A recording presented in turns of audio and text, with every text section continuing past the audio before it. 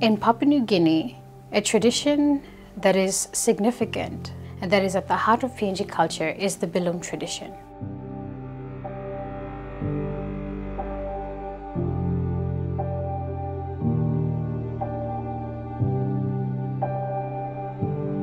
So when you say Bilum, you know it's woman, because Bilum was taken from the womb of the woman. It's derived from there. Bilum is a woman thing, and Bilum is woven by a woman. The fiber is twisted by the woman. Everything is woman. The designs are created by the woman. So when you talk about Bilum, it's a woman thing. There's designs that tell the story about women also that is in there. It talks about the weaver or the community. You can know which belongs to the Goroka people, which belongs to Hagen people, which belongs to the Upper Highlands people, which is a Morobe Bilum, which is a Medang Bilum. It's basically the brand that tells which community owns this design.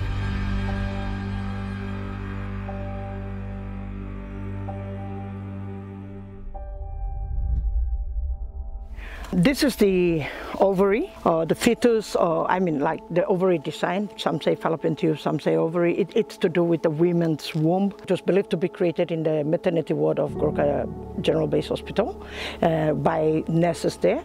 It caused a lot of talk within the town, and then the police went around getting scissors and started cutting out the Bilums, saying that why do you have to design the woman's private parts outside, and being a woman at the womb, it's a sacred place. The police went around and they started confiscating the Bilums, and then they ended up at the police station, and then they came to a weaver and they asked the weaver, like, why did you do that Bilum? And the weaver said that no, it's not the fetus. And she started saying that it's the letter D.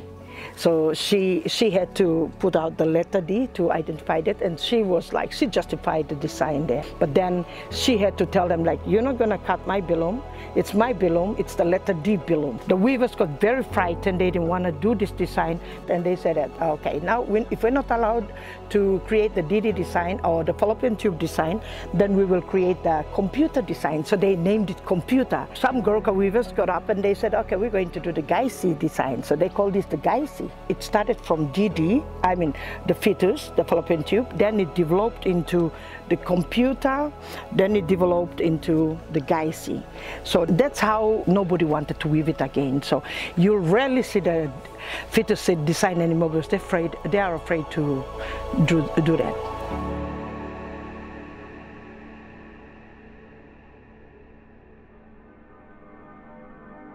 It's called diamond because it represents woman, and women in the highlands and let's say all of Papua New Guinea, women are treasured because we get bright price out of women. They are valuable to us. That's why it's called diamond. So the diamond design it's basically a traditional design. It differentiates the women, the younger girls, from the married women. For example, if my daughter just became a young woman, just past the puberty stages, now we put her in the little house Mary, and then we keep her away so she doesn't come closer to the man or come closer to the father and the mother or the family. So it's the mother that goes there and feed them, and the aunties. During the whole week, people go sing, and they celebrate her, passing on into being a young woman. There's two links that goes with the diamond. There's the half diamond and there's the full diamond. So the diamond one is the one that is the very young one that is coming out of the housemary, and the half diamond is the one that is accompanying them. So they will know, they put the focus on the diamond one, knowing that she's the one that they should be thinking about their, son or something like that. So it's a different story that align it together. So that's a design that hooks up the women rather than the men. So if you're a man running around with a diamond design, thank you. You're supporting us, the women.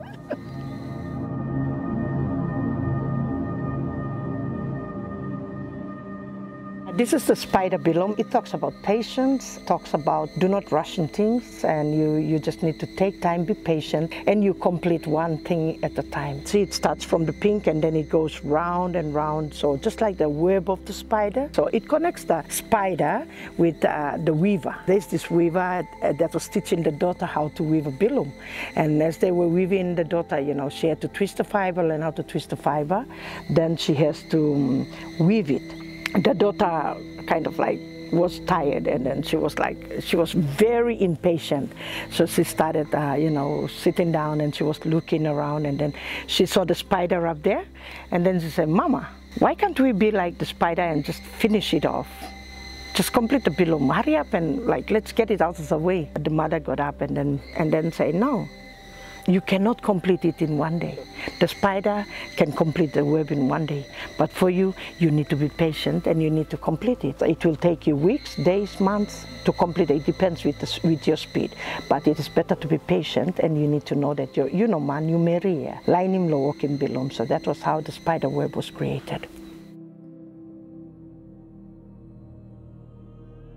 The skin pig design is more like a trademark that we use as our story, and it talks about who we are. It talks about women in a community or in a village, let's say in a village. The marginalized women and the women of higher status, when there's a big mumu in a village, the people of higher status, they come in, bring in the pigs and all this for the party or for the mumu, while the women that, let's just call it as women with no value, but are living in the village, the old women, widows, women without husbands, single mothers. In common, in Goroka language, we call it ghetto. So this kind of women, they're the ones that will bring in banana leaves for the mumu, and there's these elephant grasses that we use to go around and cover the peat. Then they're the ones that peel the cows. They're the ones that fetch the water from the creek, bring it back to the mumu place. So the ghettos do that. The skin pig design is a story that talks about the ghettos. So when the pig is removed from the mumu, the heads and the arms and the legs and the backbone and the breast are given to people of higher status, leaving the greasy part of it that is attached to the skin and is laid down.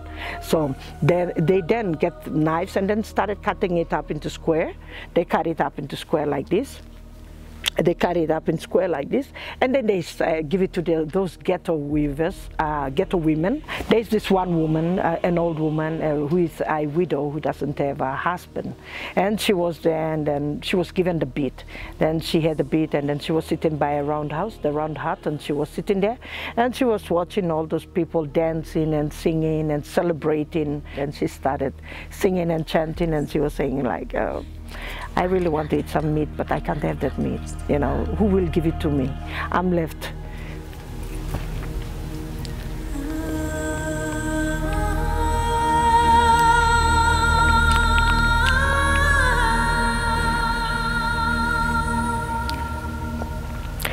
Yes, so I'm left with the greasy part of it, and I can't have that. So she was, in fact, she was so worried, and she was singing and crying and, telling them that, like, "I don't have my children, I don't have my husband to give me pig, but give me the meaty part of it. I have the greasy part that I will have to have." So she took that, she just sat there and she was chanting and singing. So that was how the skin pig design that was created in Goroka. I'm in that category. I don't have my husband with me, and so it tells my story. I want to do something that will support them. So that was why I created the design here and the skin pig design here. So it's very painful, but I had to bear with it so that we tell the story, and it's more like a campaign against mistreating women, treating women like they are second class and all this. We all have to be the same, and like even though we don't have a husband or we come from a poor family, we are widows and all this, we deserve a space in the society too. So that's how the skin pig design is taken forward by Goroka Bilum weavers as our story about how our grandmothers, my aunties, and like the old women back in my village are treated.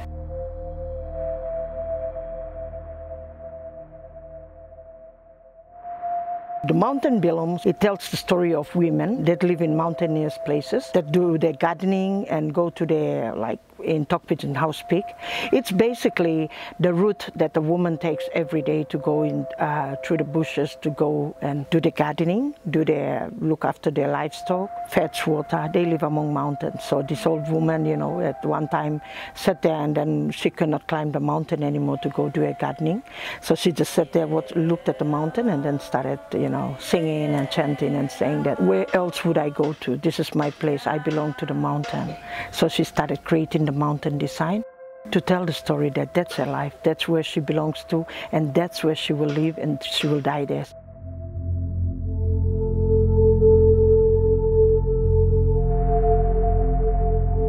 When I left my husband, I left everything and I walked out with only 8 kina. I had little children who were basically small, and I had that 8 kina and then I had to think about feeding them. And I was ashamed to ask my family and friends to help me because already at the time I was popular being the Bilum Mary, and then so I basically was like bankrupt and doing nothing.